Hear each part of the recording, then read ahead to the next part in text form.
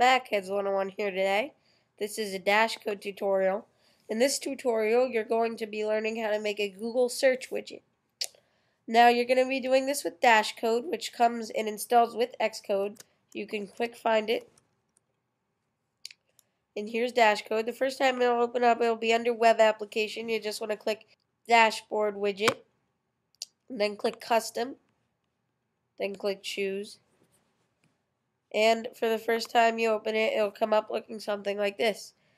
You want to open up Layout Interface if it's not already open. And we can design our interface. I don't like this label here, so I'll click it and delete it.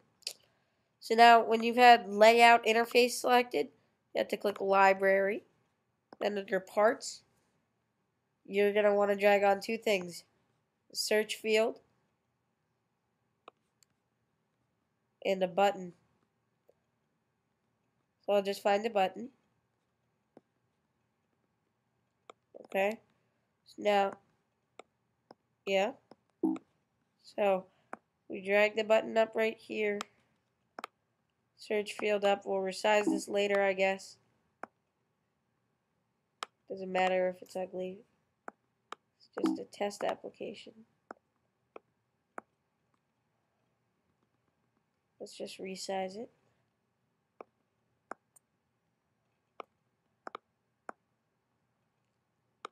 And let's double click this button and make it say search.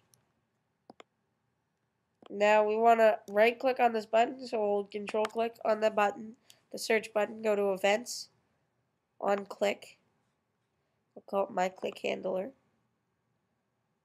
And so now under code, we want to find get text field text.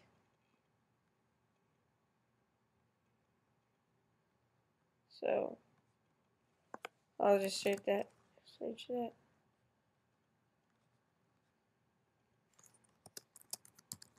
Text field text. And we want to drag it in here to this my click area. My click handler. By the way, I will have all this code in a link in the description. So if you have any problems with this code, you can't find it or whatever, just click the link in the this description. It'll take you to a website with the code. So now right here, we see right here under Untitled Front, we have search field, which is the name of this. Right there you can see it. Right here on the side. And glass button. So this is called search field, and this is called glass button, as you can see indicated right here. So this is official name of search field and glass button. So now we want to set this text field value equals document.getElementID from the code we dragged in from the library under code. We want to change element ID to be the name of the search field. So in this case it was named search field, as I just went over. So we do that. Okay, now the text field value, we're going to want to change text field value to search field value. Okay, so this is great. So right here we've gotten the text field value, and that's what it's called now. So now we want to hit enter, and under the library, which we got to once again by clicking the library button, we want to go to code again, and external access, show website. Okay, so now we want to just drag this show website icon right into here. Okay, so now we've dragged the code for show website, showing a website, into this code.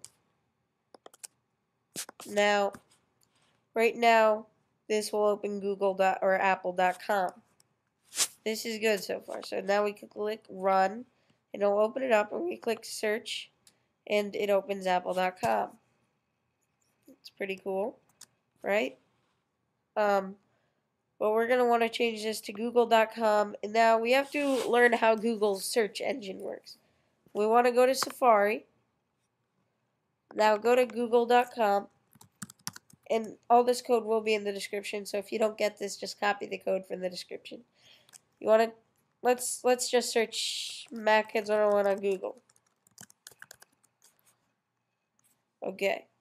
So you see all this stuff from Mac Kids 101. And you can see at the top, the address is google.com/search $HL equals EN ampersand $Q equals Mac Kids 101. So you can see this is kind of complicated. So I'll just show you what I'm going to do. Obviously, this is where what the text you're searching is going to go. So if I changed in the URL Mac Kids 101 to be high, it would search high. So say I copy this. I'm going to copy up to the equals right before high, as you can see. So copy. And now later in my code, I'll put whatever they searched instead of high. So I'll copy right up to there. Go back here. Paste that in right there instead of apple.com or http www.apple.com. So that's good. So as you can see, this is what it says.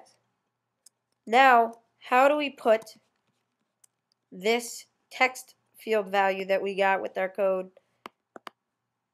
into this website URL, which we're setting with our code?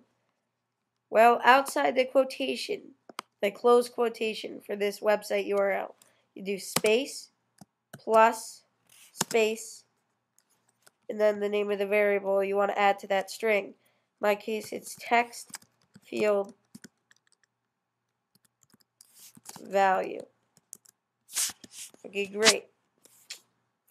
So now I've added website URL is going to be the real Google search thing. So here's my completed code in my click handler event.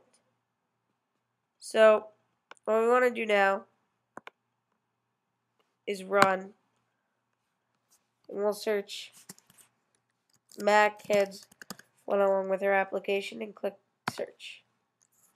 And what do you know? It's opened up Google, it searched Mac Kids 101, it's great. So here's our search widget. Back in Dashcode, we can click the red stop button to stop running it. And now here's something cool. So we've designed this Google search thing. So now you can do really a search for any website if you want to. Like instead of that Google code for searching with Google, you can go to Apple's website, search hi, and you can make your application search for Apple's website. So I can just change this right here. So now instead of the website URL being http://google.com, it's http://www.apple.com/search/$Q equals text field value. Now let's run it.